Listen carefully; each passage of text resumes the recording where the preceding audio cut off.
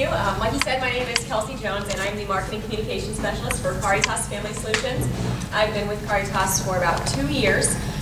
So what CARITAS means, it's actually a Latin word, and it means love for your neighbor. So it's kind of why we picked that as a nod to our mission statement and what our goal is in the communities that we serve. So we have been around since 1947. You may be surprised by that. Maybe you're familiar with the name. Our former name was Christian Social Services or Catholic Social Services prior to that. We have had a couple name changes. We were associated with the diocese, and due to state laws, we had to amicably split from the diocese to continue providing services to the most vulnerable throughout Southern Illinois. So we are a social service agency, and I'm going to tell you a little bit more about the programs that we offer our communities. So our mission is to provide direct services to people of all backgrounds. That is one reason we choose the name CARITAS and kind of got away from the religious name, because we want the communities to know that we do serve all individuals. It doesn't matter what race, what denomination, gender, age. We have a variety of programs that kind of sets us apart from most social service agencies. So our vision is to be devoted to the care and treatment of individuals and families, access through a region of, access through a variety of different offices, and committed to promoting a just and caring community. Just a few of the values that we hold sacred: justice, hope, collaboration, community, family life. We think that these values are essential in the communities to have healthy communities that we live in. A few facts: we provide services to more than 4,400 individuals each year in 42 counties. That's the southern region of Illinois. And we serve counties with the highest poverty rate. So 36 of the 42 counties we serve have a poverty rate of 10% or higher, and then 19 of those 32 counties have a poverty rate of 15% or higher. So a lot of the communities that we serve they're in great need of these services, and without these resources, they wouldn't have counseling, or they wouldn't have the services that they need to continue on to live happy, healthy lives. We are also Better Business Bureau accredited we have the National Charity Seal. This is just a map to show you our service area to get a better grasp of which region of Illinois we serve. So kind of from Macoupah and Shelby and Clark down all the way to the end of the state. And then the highlighted areas are where our regional offices are. So we have a regional office in East Alton on Berkshire Boulevard, if you're familiar with that area. And then we have 2 offices in Belleville, our headquarters office and another regional office where our programs will be moving. And it's also our residential treatment center, which I will tell you a little more about for children. And we're also in Mount Vernon, Carterville, and we have a small satellite office in Effingham. So this shows you that our agency has been growing over the last 10 years. Over the last 10 years, our staff has doubled in size and our revenue has doubled in size. Our CEO, Gary Hilsman, he actually lives in Alton, and he's been with our agency for the last 10 years, helping us grow and add new programs. Our goal is to find the greatest need in the communities we serve and then fulfill that goal. So whether it be for children, youth, families, seniors, we try to meet all the needs that are there. This just shows you our revenue sources. We are largely funded by the state of Illinois, and that is for our foster care program. We also have some revenue from program service fees, such as counseling, and then individual contributions, special events. A third of our revenue this year is actually, that was last year's fiscal year, this year it's $18 million. So we fundraised for 3% of that. So I'm going to go back to this revenue really quick. Many of you may have concerns about the state budget. Being a nonprofit, I know there's been a lot in the news because we didn't have a state budget for the last fiscal year, and there's only a stopgap budget for the next 6 months. You may wonder what that means for our agency. So like I mentioned, our agency is largely state funded through foster care, our largest program. So that's 80% of our revenue, and there is a consent decree in the law for foster care that says the program must be paid for, despite if we have a budget or not. That is also the case with our homes for adults with developmental disabilities. That program must be paid for, because without those services, these adults with developmental disabilities and these children are in the streets. The children in foster care, the state is their guardian. They're wards of the state. So the state has to pay for them to be in these homes, or they will be homeless. So that's how we've kept going despite not having a budget for the past year. Other programs that I'll discuss, we have a therapy program for youth who have been offenders or have been committed to the Department of Juvenile Justice. Those programs were not receiving funding, and so we had to find different funding streams to keep those programs sustained. The stopgap budget, it does help for the time being, but it still creates concern for our clients and for our agency as to what's going to happen in January when the stopgap budget runs out, and then we're stuck in the same place that we were last fiscal year without a budget. So those are our concerns, and our concerns are mainly for our clients rather than for our agency because of the additional services, the support services that they receive. So a lot of our foster parents, the bio parents, may receive aftercare services for their children. They may receive substance abuse help. They may receive help for being homeless, and those programs are being cut. So when those programs are cut, it affects them, it affects the community as a whole, and as a result, we see higher intake with foster care. We see more people in need of services that are actually more costly. So these preventative measures are more cost effective for taxpayers, and they're helpful to people in our communities. So one of our programs that we offer for seniors is Fox River Assisted Living Center. I talked about being a little preventative with the way we're spending tax dollars, and this program focuses on keeping seniors out of nursing homes and into assisted living where they can live a little more independently. It isn't as expensive for them or for us as taxpayers. It's for low-income seniors, so they have to meet certain requirements for wage and for income. And it's 30 units, and it actually focuses on a social model rather than a medical model. So we don't have a nurse on staff. We do have staff that will help the residents with their medications if they need it. They have housekeeping. They make their meals for them, and they do have that assistance, but it's not necessarily a nursing home where they need an RN or a CNA on staff at all times. So that's what makes Fox River a little different. We do have activities for our residents. We get them out in the communities, and they try to do little fundraising events for their own activity funds. We have raised garden beds for them. That was funded by Wells Fargo. So it kind of feels like a home to them, where they can go out and tend to the garden or take a walk around the sidewalk that encompasses the whole area. There's also a beauty salon, a library, a gaming station, and a lot of different activities so that they feel they're in a community. And this is, the funds for this come through the Department on Aging. Our other alternative senior community program is the Senior Community Service Employment Program. This program helps seniors who may have been out of the workforce for a while.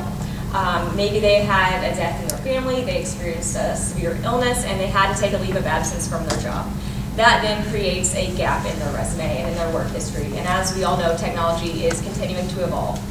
So this program allows them to have employment. It's from a grant through Senior Service America, and our agency receives the grant, and in turn we pay the seniors to go into different organizations or communities and work. So they will either work in libraries, hospitals, schools. It kind of depends on what their skill set is and what they're hoping to accomplish, and we create a plan for them with goals to achieve, and then by the end of the program we hope that they will receive unsubsidized employment. Adoption is one of our programs that we've had for the longest amount of time. We started off as a foster care and adoption agency, so we are the largest adoption service provider in Southern Illinois, and we've also received accreditation from the Council on Accreditation. So we're pretty proud of how our programs perform. We're always closely monitoring our performance so that we know our clients are getting the best care that they deserve, and that we are doing the best that we can for them and being good stewards of the money that we receive from donors. So through our adoption program, we facilitate about 8 to 12 adoptions annually. Those are private adoptions, and then hundreds more through foster care. And this program is all throughout Southern Illinois. So we help families who may want to expand their family, but they're not able to do so. Maybe they're experiencing infertility, or they just would like to adopt a child to grow their family in that way. So we do home studies for adoptions, and currently we do international adoptions as well. Pregnancy care kind of ties into our adoption program. Pregnancy care is kind of what makes our agency stand out for our adoption program, because this ties in. It's a free service that we offer to expecting mothers who are experiencing unplanned pregnancies. As you know, sometimes women get pregnant, it's unexpected, and then they don't have a support system around. Maybe their boyfriend or who they were with at the time isn't sticking around to help them make the decision or to help them decide if they should keep the baby and raise the child. So this is where our agency steps in, and we provide them counseling at no charge. It's confidential. There's a 24-hour hotline that they can call at any time when services are needed.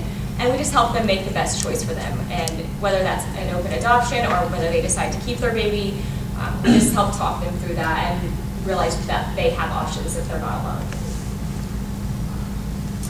Multi-systemic therapy, this is actually one of my favorite programs. It's one of our newer programs also.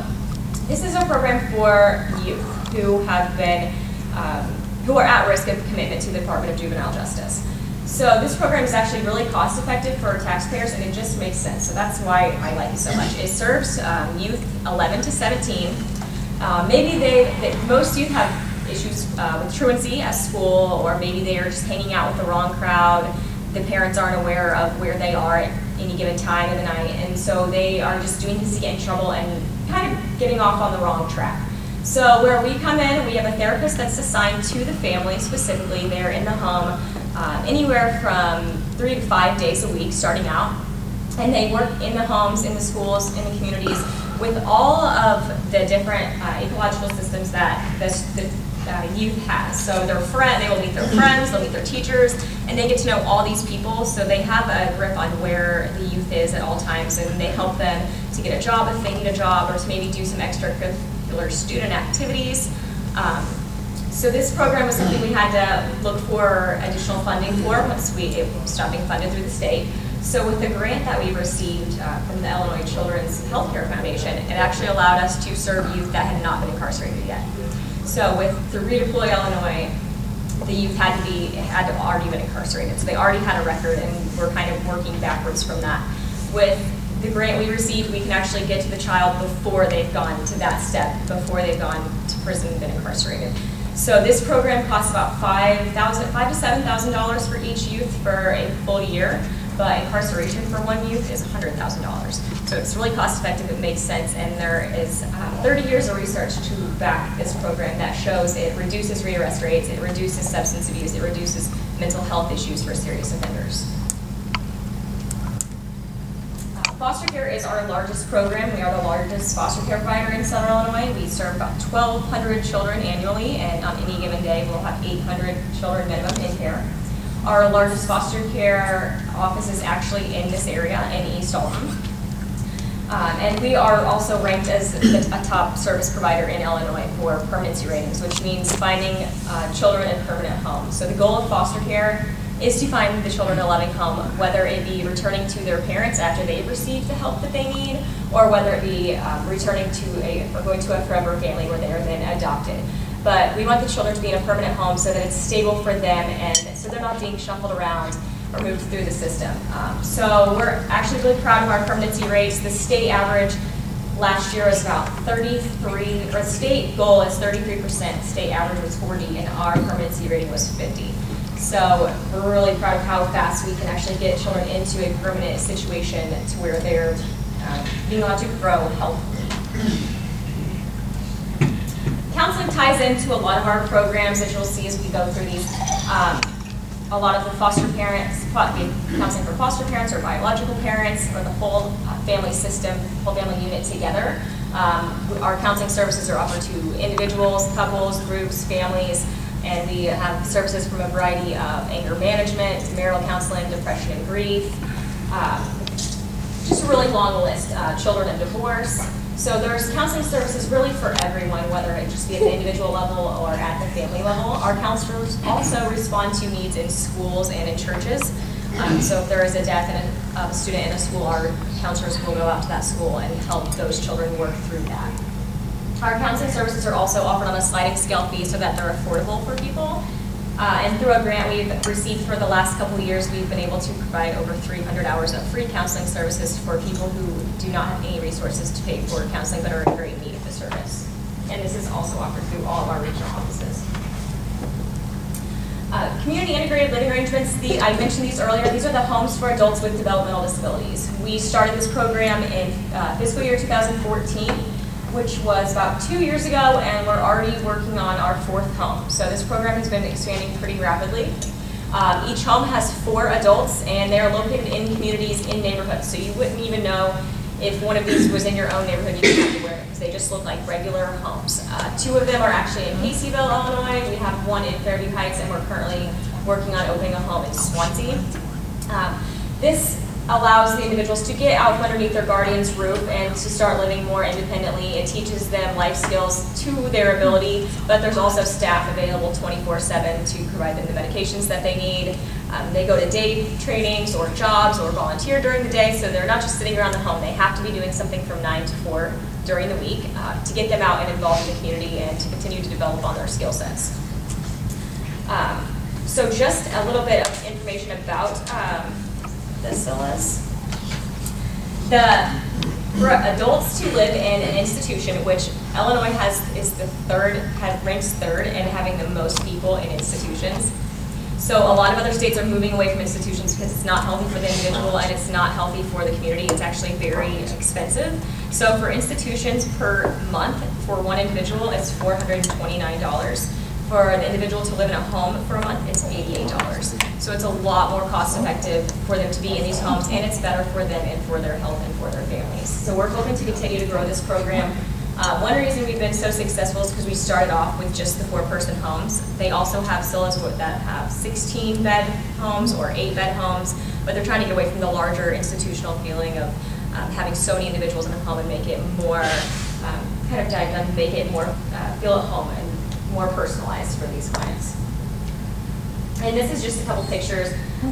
One of our clients and the staff blowing bubbles on the back deck, and this a couple pictures of our homes. The top one is our first home in Caseyville, and the bottom one is our 4th home in Swansea. So as you can see, they just look like regular community homes.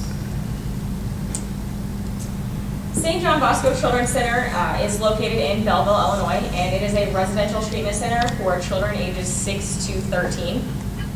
It is the only residential treatment center for children of this age group south of Bloomington. So currently we purchased the building in October 2014, and we're working on expanding our services and renovating so that we can serve more children. Children come to this residential treatment center when they have been serious victims of abuse or neglect. And so they may have been in the foster care system and they were just blowing placement after placement because of their behaviors and the emotional trauma that they've experienced. And it's not healthy to have them bounced around, so then they will go to a residential. Sometimes they go to a residential immediately, just depending on their circumstances. And here they receive intense therapy, individualized therapy, art therapy, counseling, just a variety of different things to help work through those behaviors, and they all have their own treatment plan to, because we don't want kids to live in residential. That's not the goal. The goal is to get them back to a family, but they have to be healthy to go back to a family so that they're not shuffled around. So the fact that this is the only residential treatment center for children of that age range south of Bloomington is important, because whenever we have children in the southern region, maybe in Carterville, West Frankfort, in that area, and they're taken up here, it's hard enough for their families as they're receiving the counseling services or the parenting courses that they need to get the child back in their home. If that is the goal, it makes it difficult for them to continue that relationship because they may not have the resources to make it up here. And especially if the child has to go to Bloomington or Chicago, it makes it even more difficult for them to work on that relationship and for the child to get healthier if they don't have the support system around. Typically when these children come to us, they're also leaving their schools, they're also leaving their friends, they're leaving the communities that they know. So we try to make it as home-like for them as possible. So I put some pictures on here to show you. The building was actually a former nursing home, and so it looked really sterile, it looked really institutional, and that's not a healthy place for children who are coming out of these experiences to grow and to become healthier. So that's why we purchased the building, and we've been doing intense renovations to just give them a better place to live. So this is outside the building. What we're also doing with this building, because it is a 64,000 square foot building, we're turning it into a nonprofit collaborative center where other nonprofits, organizations can lease space from us and we can work collaboratively together and share resources. Currently, Foyleton Ministries has their transitional teen parenting program there. So they have teens who are learning how to run a household, manage money, and things of that nature. So they may also use our counseling services, or maybe we have a teen who's in our pregnancy care program that can then transition into their transitional living program. So if you know any organizations that are looking for space, we do have space available and we are looking to fill it. So this is an old view of the hallway before renovations, and this is after. This is a child's bedroom before renovations and after. Here's the little kitchen. So we've been doing a campaign for renovations, the Focus on Kids campaign, and just trying to raise money for the next wing because it is a 4-phase project. So this is the old living room and the new living room. So you can see the drastic differences of the building beforehand and after. So we are a nonprofit organization, so if you are looking to get involved, there are several ways to do so. Donating is one way. There are always different ways of donating. It doesn't just have to be monetary donations. We also look for in-kind donations. Currently in our East Alton office, we are looking for outdoor activity type of items, such as like hula hoops or jump ropes or basketballs and things of that nature, because foster kids come to our offices and meet their biological parents for visits, and whenever they meet, it's nice for them to have an activity to do, whether it be inside or outside, coloring puzzles, anything of that nature, so that they're interacting with the child and building on that relationship, and then they're not just sitting at a table and just talking. So it helps develop their relationship. These are just the pictures of items we've received in the past. We also are always looking for volunteers. We have a volunteer coordinator who joined us last year, so we've been working on developing that program and getting out to getting the community involved more. So if you are looking to volunteer, we have support groups for foster parents. They meet monthly. In this region, they meet in the Pontoon Beach area, and it's for about an hour to 2 hours, and we're looking for babysitters because foster parents, as you know, a lot of times we focus on the biological parents because they need the help, they need the parenting courses, the anger management, the drug, substance abuse courses. They need those things to get healthier, but at the same time, foster parents are also going through their own struggle of having a child come into their home that they love, that the goal is to return them home. And so we try to have a support group where they can all meet and just talk about the things that they're experiencing and have someone who understands that. And so they have the children with them, and so we are always looking for babysitters to come and watch them during that time. Also, at one of our solo homes, we are looking for people to paint and do a little bit of work on a shed. So if you know anybody, any handyman skills, we're looking for that also.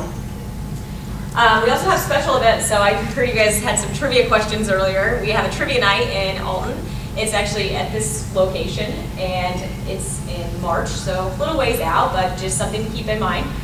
We also have a formal gala every year in February. This year it is February 11th in O'Fallon. So with special events, we also have third-party events where people host their own events that they like to have fun doing and then donate the money back. So in the bottom, we had a wine tasting fundraiser at the Wine Garden in Belleville, and a couple people from the Gray Group of Merrill Lynch organized it and just worked with the owner of the Wine Garden and held the event. It was really fun, actually, and then just donated the money back. So there's several different ways that you can get involved if you're looking to do so. And becoming a foster parent. These are actually 2 photos of foster parents. This family, they both actually ended up adopting. But we're always looking for foster parents because there is a need for stable, loving homes for these children whenever they come into care and they've been in these traumatic situations.